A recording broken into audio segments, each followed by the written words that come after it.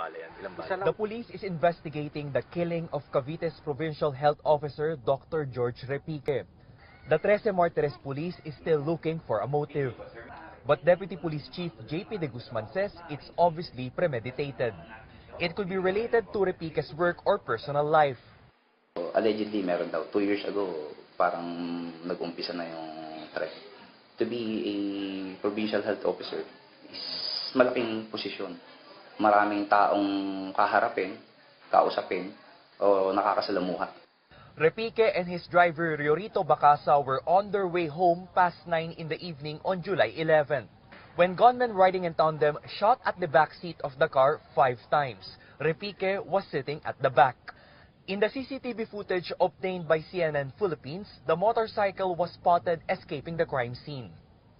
Bystanders rushed Repique and Bacasa to the General Emilio Aguinaldo Memorial Hospital. Repique died during treatment from multiple gunshot wounds.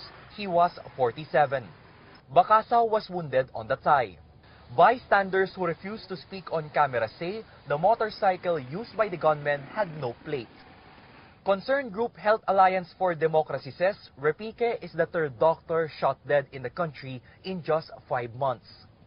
The group is urging the health department to do more to protect health workers in the countryside.